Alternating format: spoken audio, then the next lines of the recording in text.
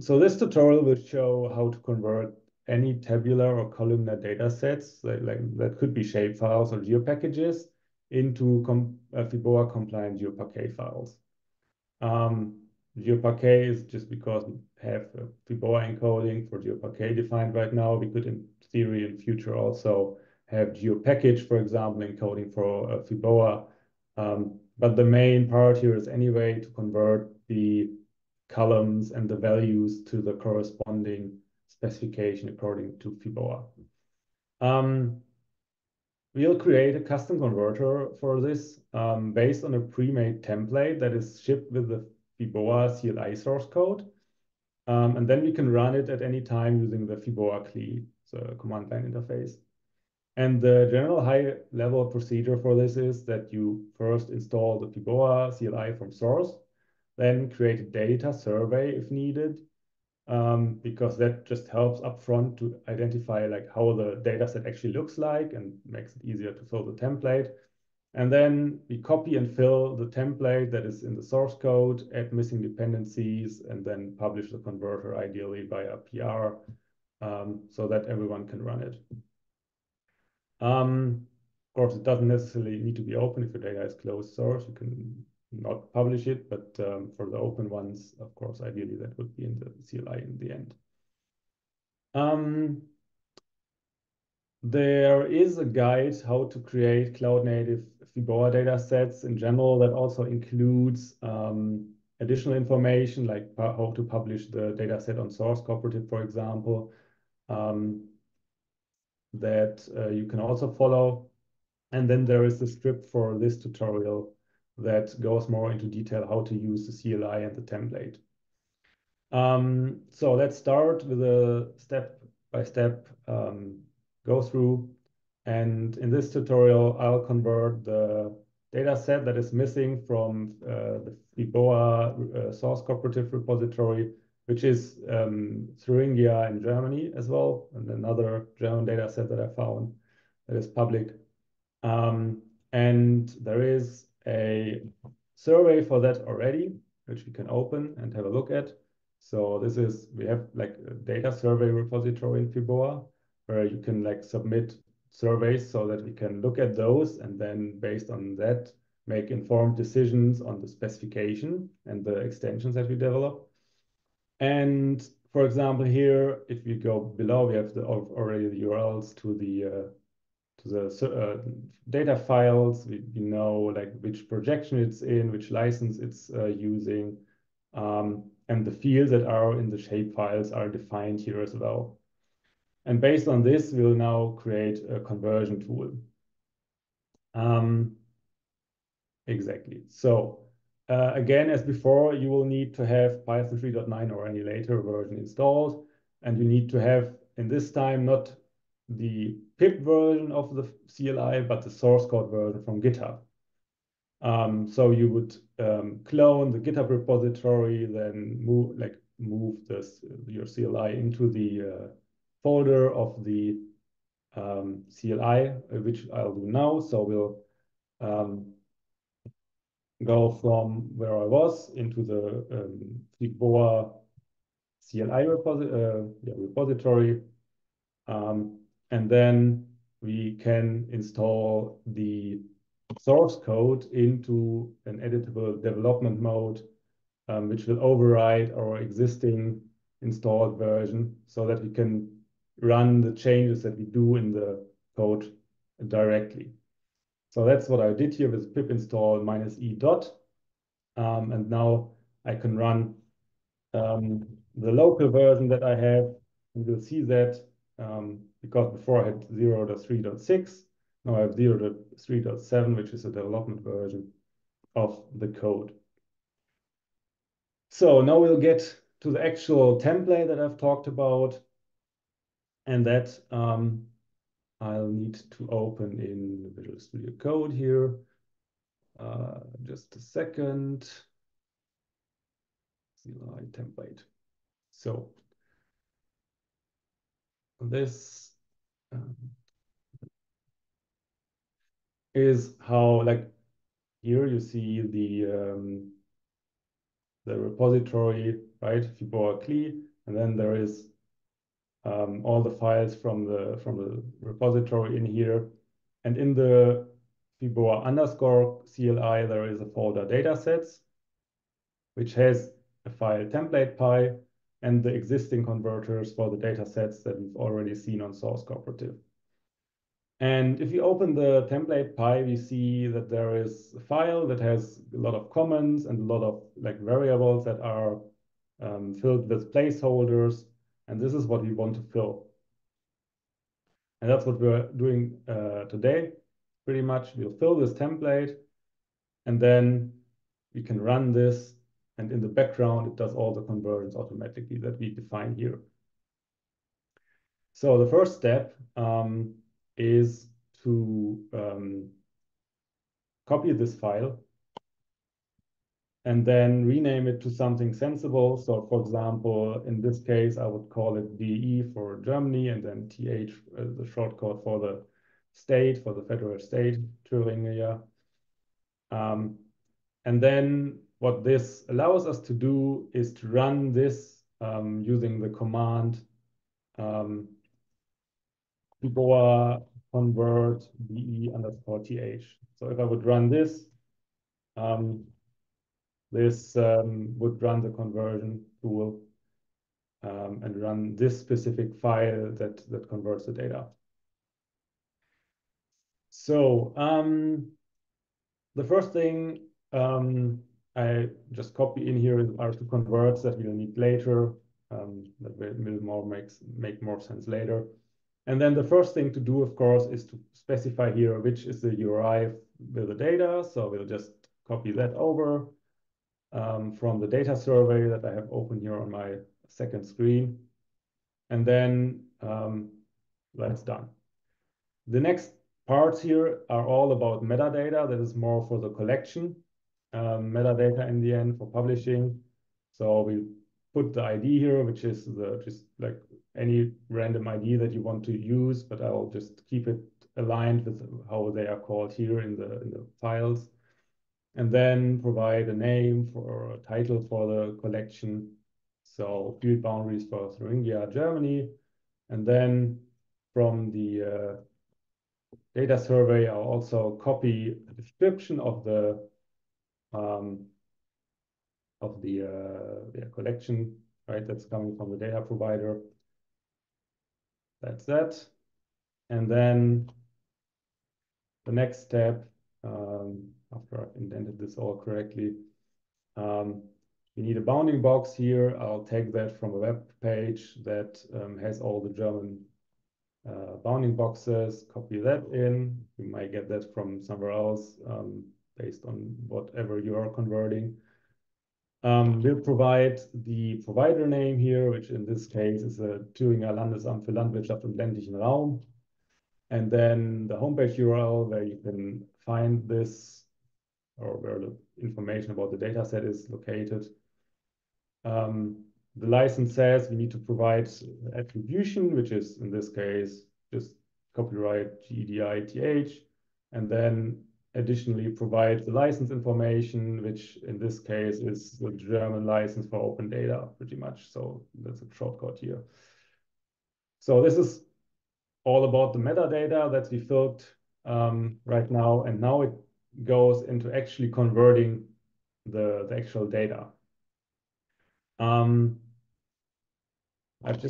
So this is the columns that is pretty much renaming things. So the first part here, the keys, are the original names in the files, and the second part here, the values, are the values that we use or have defined in fiboa, right? So if you look at the data survey again, there are all these like mostly German property names here. For example, FBI is the ID. FBI Kurz is another type of ID. FB Fläche is the area, and so on and so on.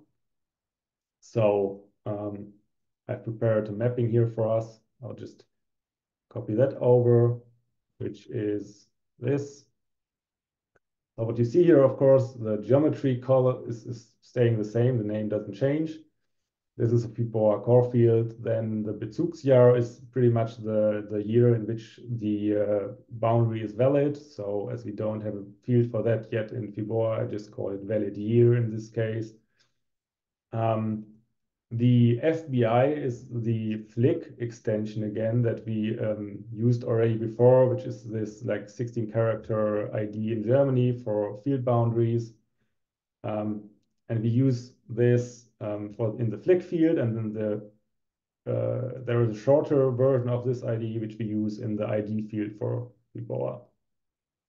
And then the FB-Fläche column, we saw that is mapping directly to the area, so that's already in hectares, so we just need to rename it. And then there are a couple of other fields that are not defined in fiboa yet that we just like use as they are, bit renaming so that it's consistent in English. But that is open to you, however you want to call these additional fields. You can name them as such. Then there is an LF field, which we don't include, so I've commented it out because in the later step, we will actually filter this data because the boundaries that we get from this data set are not just field boundaries, but also things like forests or other landscape elements. And once you filter them, all the whole LF column is all values are just LF. So that doesn't make a lot of sense to have in here. So we'll just not include in the map so that it gets removed from the actual target or the file that we create. A couple of other fields that we rename here so that it's English and you can better understand.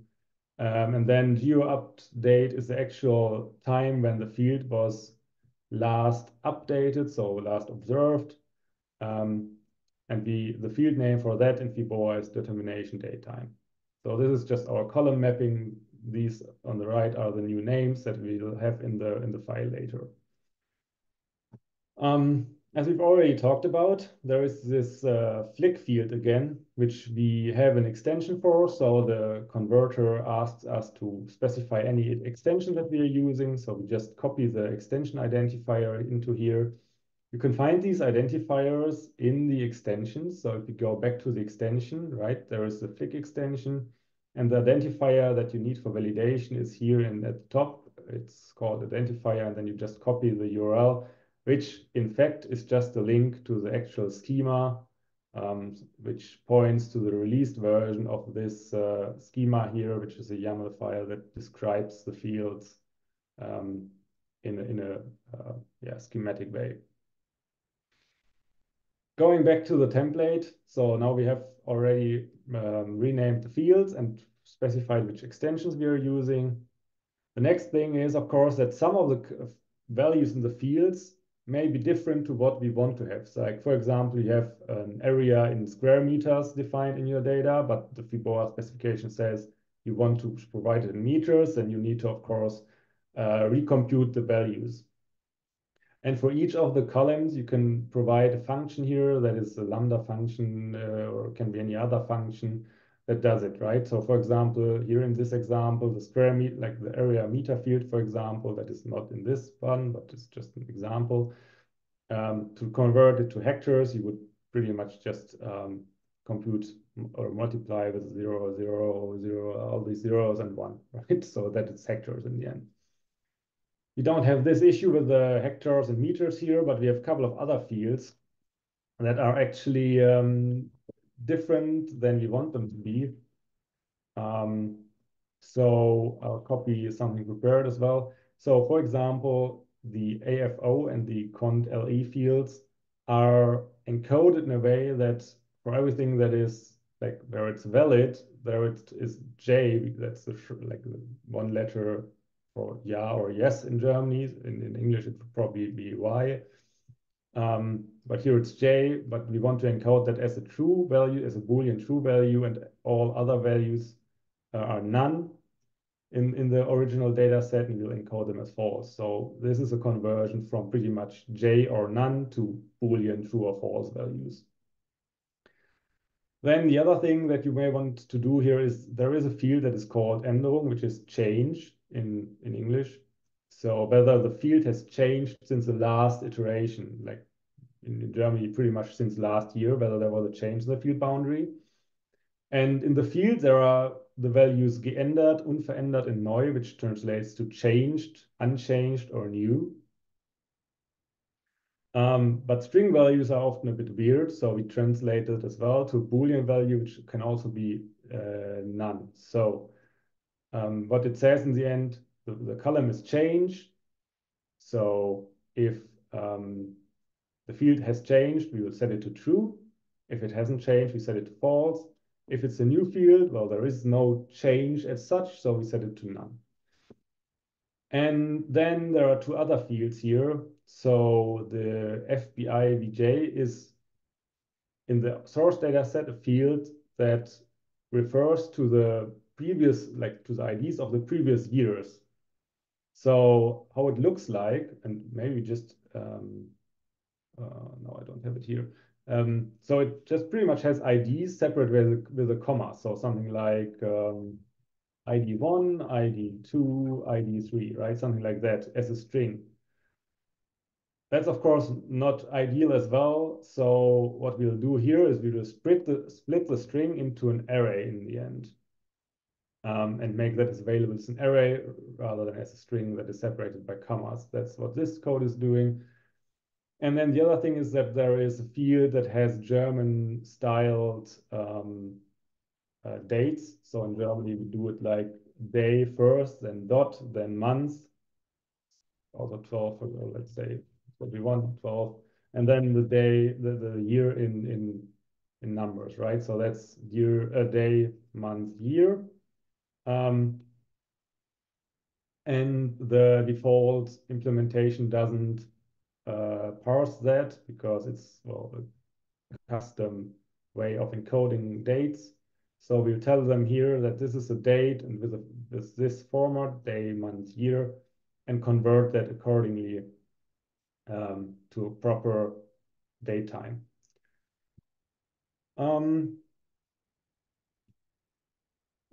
And that's it for our column migration. So these will all be translated according to the rules that we've defined here. The next step that I've mentioned before is that we need to filter the data because the data is actually having more information than just field boundaries. It also has boundaries for like forests and stuff like that.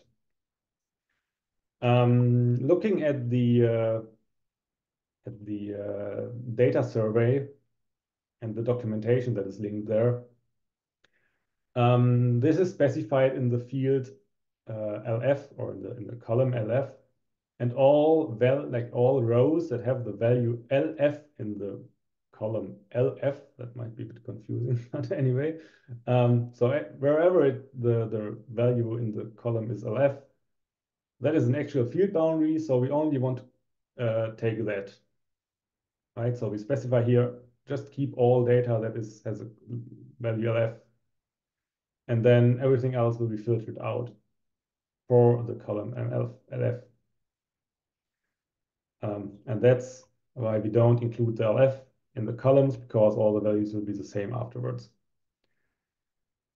We don't need a migration. Like if these things that we did before are not like flexible enough to define whatever you need for the conversion, you can just like work on the full geodata frame and convert things with like normal pandas Python code here.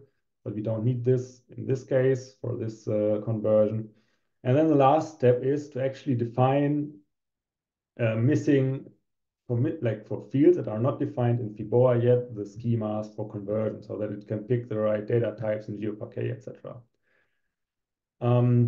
This is using the fiboa schema pretty much. So that is a schema language to define across multiple encodings, for example, for GeoJSON, and it's inspired by GeoJSON, by JSON schema, and for GeoParquet, how the actual fields look like. We've seen that before in the Flick extension, where we had that as well, this schema YAML file, where there is an actual schema for the Flick property. So what we do here is to say, first of all, which fields are required, which essentially means which fields are not nullable in the encoding later. It's valid year and all these are the others. And then we define for each of the field which type it is and how the values look like. For valid year, it's just an int 16, for example. For Flick last year, that's the identifier that we had before. Again, we said, right, we convert the comma separated values into arrays. So we tell here this is value that is an array, and the items are strings, which are of length 16, which we've seen before. We had the area last year defined above. That is pretty much how the area is defined in fiboa, as well as a float with minimum value 0 and maximum value 100,000. And then a couple of additional values, right? We converted the AFO, cont LE, and changed to Boolean values. That's what we were saying here. And BNK, which is some kind of length cover classification. We provide a string, and TK10 is some kind of internal German area identifier that we also encode as string. So that's the schema. And now we're done. That's the whole conversion process. We just like specify all these things in the template, and now it knows how to convert the data from the original geopackage or shapefile into a geoparquet that is fiboa compliant. So I'll save this now. And then for the other parts, we don't need to change anything. And now we should be able to run this actually here. So the as I said before, the command is fiboa convert. So we type fiboa convert. DETH is the file that we created. And then there are two parameters that we set in addition. One is -o, which is the file that we export to, and then -c is to just like store the file already locally in case you want to run it again during development. So it caches the file locally, saves it, so it doesn't need to download all over again if you run it again. Let's run this quickly. So now it starts loading the file from where we said the file is. And then it will start converting. In the process, we'll always like intermediately write these like excerpts that we've seen before, like 5 rows or so that we see how the file looks in between. So it's now saved it to the local file where it's cached. And then it starts to convert now. It will take a bit. And then afterwards, we have a geoparquet file. So now it like loaded into geodata frame. That's here an excerpt of the original data, how it looks like. You still see all the old column names and the old values that are German names here, unverändert, etc. And then it starts to apply filters, etc., etc. And then you see here that it has converted already like several of the values. Here it's now instead of unverändert, there is now false, so unchanged false. That's a mapping here. It converted the dates here. It converted these things also. And then in the last step, it converted also all the columns here to the corresponding names like change, false, etc. Area, flick. That's the names from fiboa, geometry, determination, datetime. So now we have a DETH parquet file. We can have a look into how it looks like with the describe command that we used before, right? So let's start here. You see all the collection metadata, fiboa version 0.2, the extension that we've used, the description, the title is there, license is set, the provider names are set here all. It has a bounding box included, the temporal interval, which was extracted from the information inside the file. So obviously here it seems to be that the data starts in 2007 and ends a couple of days ago. And the license link is here as well. We see all the information about the schema here and excerpts of the data as well. right? So this is an easy way to run this and convert data. You can also validate the data, of course. And with just like, I don't know, what was it, 100 lines of filling things in a template, you get in the end data that is FIBOA compliant and can be published, for example, on Source Cooperative. Once you're happy with all the things that you did, you can save it, you can fork the repository, commit it to GitHub, create a PR, and then it can be integrated into the CLI for others to be used. That was a lot of talking, but I'm finished now, pretty much at the hour, actually, so as planned. But we can, of course, stay a little longer and if people have time, answer questions, etc. Tyler, do you have a question?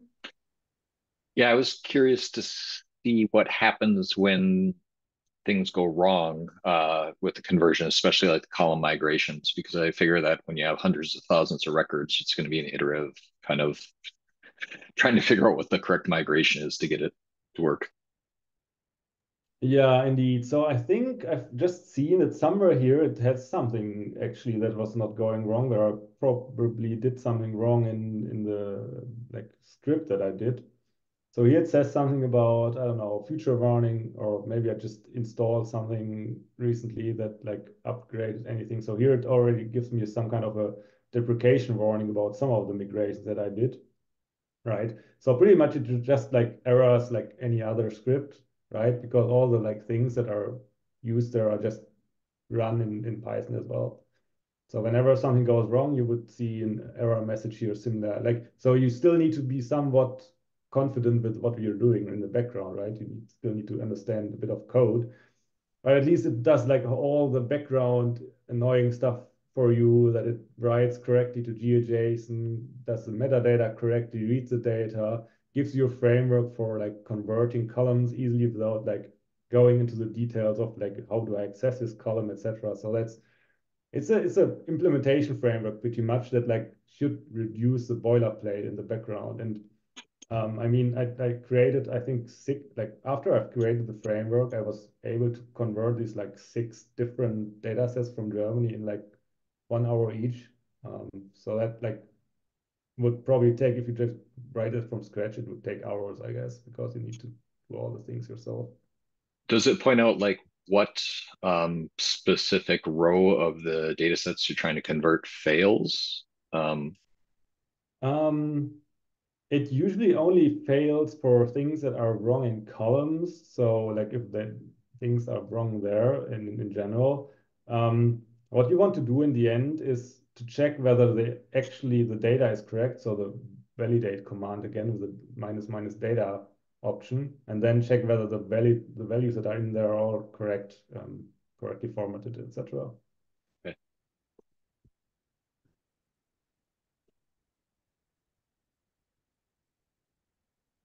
Any other questions?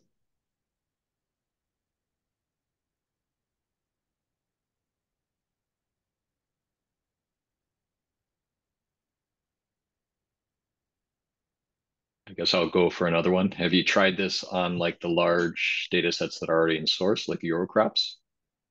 I've not checked this on Eurocrops yet, but most of the data sets that I've converted yet were part of Eurocrops, and have other information on top. Because Eurocrops, of course, like just does like geometry, I guess ID and their crop classification system.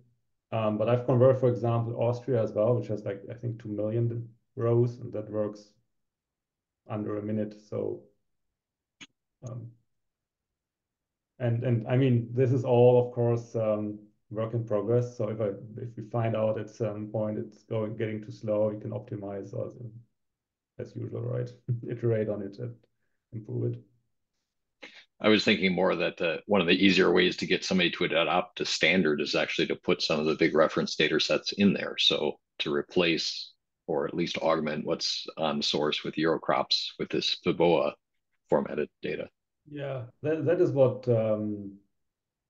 Azu is working on with their data set, right, Jen and or Thea? That's what they're working on. I think they have a larger like compilation of data that they want to convert into fiboa as well, and Eurocropped is one of them.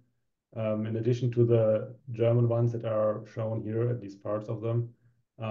Like this was pretty much the first iteration to see how it goes, and then the next big step is to like convert this data that they are using that is already compiled into one big chunk, I think. But others can, like this was pretty much the engineering task for me, and I did a couple of conversions to test it. And now the heavy parts are going to be by someone else. But please correct me if I said something wrong, Jen, or whoever.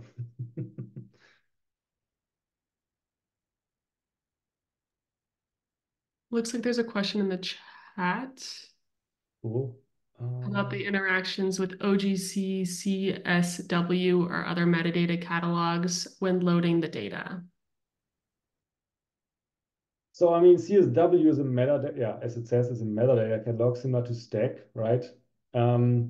The part where, I mean, fiboa is not about like defining collection metadata as such. It's just like it's a real data encoding in the end. And we don't really specify anything about collection metadata, apart that there is an inclusion of the version of fiboa and the extensions that it uses. The specification says you could encode in stack collection metadata, for example, but you could similarly use other metadata languages to encode this. That is just open to you, whatever you want, you can use. And then I would say CSW and other metadata catalogs are pretty much the sources where you step into the ecosystem and then find the data, right? So fiboa is more about data encoding rather than metadata encoding in the end. If that makes sense.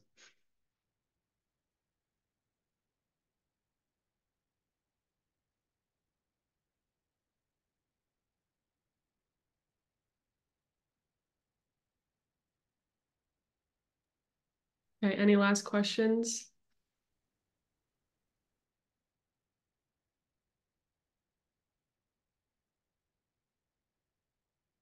Otherwise, if there are questions afterwards, we have the fiboa Slack channel on Cloud Native Geospatial Slack. There are, of course, issue trackers, which are freely used also to ask questions, not just report issues. So feel free to reach out over any of these channels or come to the fiboa calls that we have bi-weekly. And I guess Michelle will send out an email afterwards with all the slides, etc. There are all the links to the channels, etc.